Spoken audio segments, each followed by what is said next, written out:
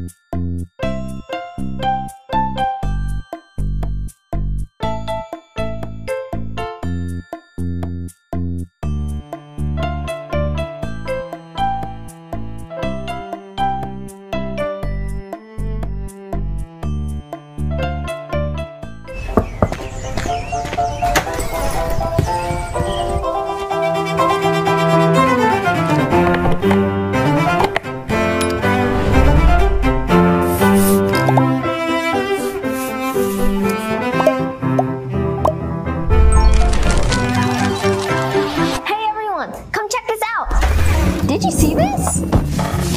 Hey neighbor Ray, hey Mailman Frank, you're not gonna believe this!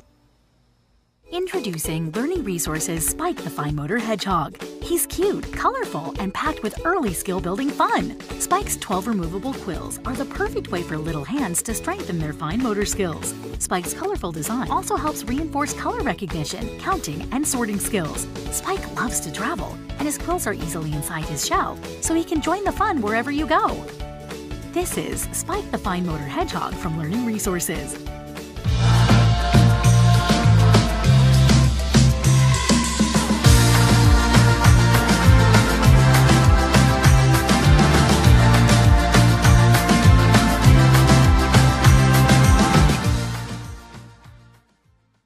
Your goal is to use towers to build a maze that will carry your marble from the start position to the target.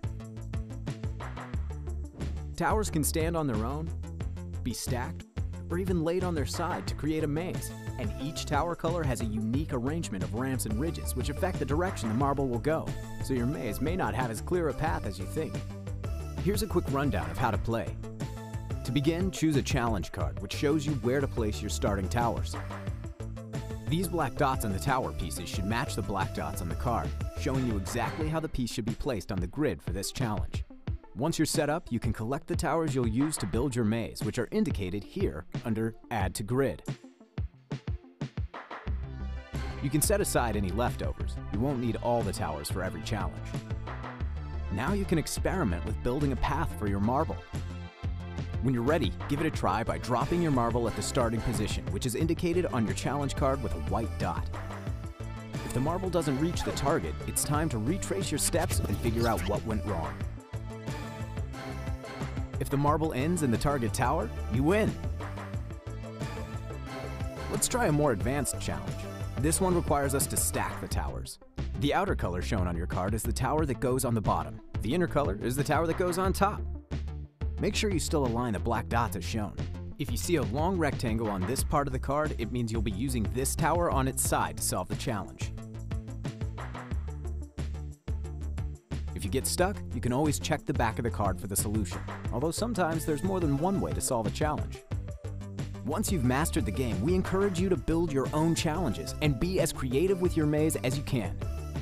Here's what you get with each game: 1 game grid, 9 building towers, and 1 target tower, 3 marbles, 1 to play and 2 spares, 60 challenges ranging from beginning to expert, and game instructions. Introducing the iHealth No Contact Thermometer.